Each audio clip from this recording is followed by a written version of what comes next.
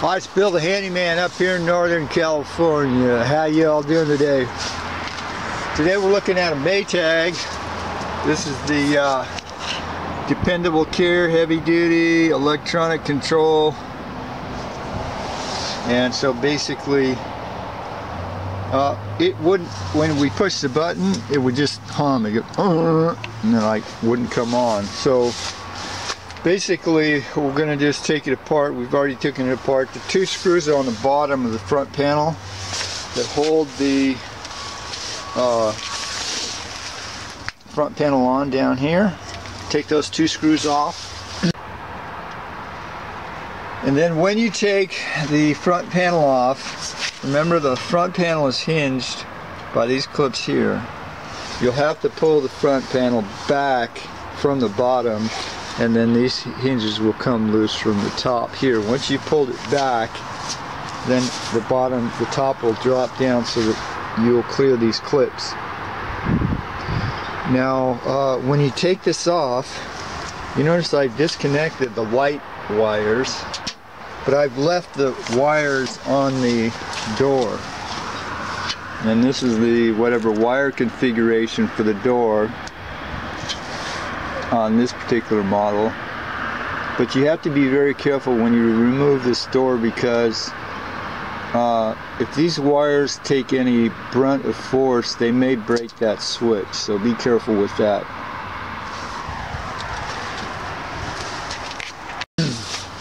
And there are 4 screws here in the front that hold this other cowl on, and so yeah, here's are the skids that the basket rides on. You have to make sure these are good, otherwise you'll destroy this front cowl part. And so anyway, there are four screws that hold that on each side. There are 2. And so basically this one, I don't know how it got in there, but basically there was a wash rag that got past the lint filter, and maybe they ran the wash without a lint filter. They ran the dryer load without a lint filter, and then you notice the seal here is kinked.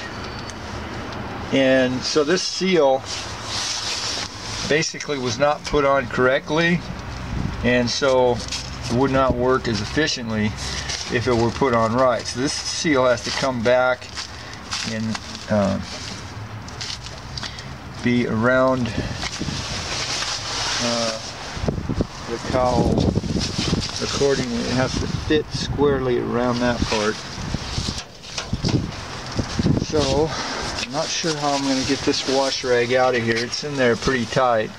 Basically it wouldn't allow the motor to spin. So what I'll probably do is have to take this front part off here, this front part, and then just pull it out that way. I could probably cut it up with a razor blade. Oh, there it is. Well, part of it. Okay, so it's done. So that was the cause of the problem, and these people decided to just get a new machine, and just like good as new. They decided to get a new dryer instead of trying to have the wash rag pulled out. And so a lot of people do that. They'll simply discard a semi-good machine after they've had it for a couple of years, and all it needs is something minor. Okay, so here's a trick that will show you how to lube the rollers without taking the belt off. And so basically, the Maytag belts are different than the Kenmore belts, and so you have to, if you ever take a Maytag belt off, you want to make sure you know how to put it back on. Take a picture of it or write a diagram of it. I will usually take a felt pen and write a diagram of how that belt is on. And so here's the tip. In order to lube the rollers, basically pull the drum back a little bit, and we still have the belt connected. Now this indentation here in the drum may catch the belt, so you have to be careful when you pull it back so that that belt doesn't go in that indentation. If that belt goes in that indentation, it will not grab the barrel tight enough to spin it. You'll hear the motor come on and it's acting like it's running, but it will not spin the barrel. Once again, if the belt gets pulled into this groove here, when you pull it back, then you'll have a problem. So if you notice that the belt has gone in the groove, you'll need to pull the belt back this way out of that groove.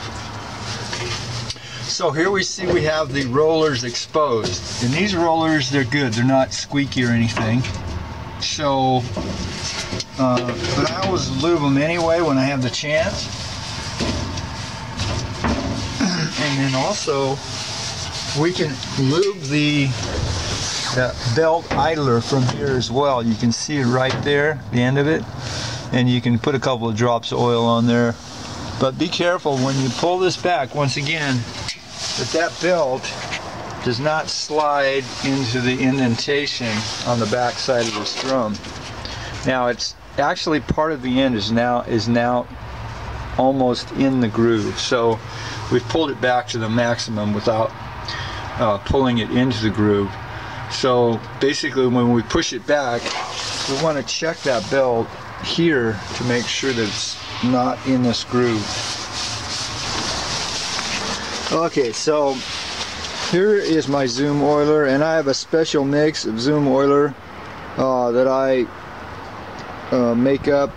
It has a Teflon ingredient in it. If you're interested in my special mix, it's $19.95, and you can contact me and I will send you some of my special mix, and it's guaranteed to work good. So anyway, basically with my oiler, what I'll do is go to each of the rollers and take and put a couple of drops of oil on each side of the roller, and do the same with the belt idler, but be careful not to get any oil on the belt. So avoid oil on the belt. So that's how I lube the rollers, and the idler is going to be a little bit more trickier, but basically it's back here, and we need to find the center shaft and put a couple of drops of oil on it. And I could tell you my story and give you some coaching tips if you're interested in my training course. It involves a personal coaching from me and a link to over 100 repair videos. And I also do service here locally if you're interested. I do installation and delivery.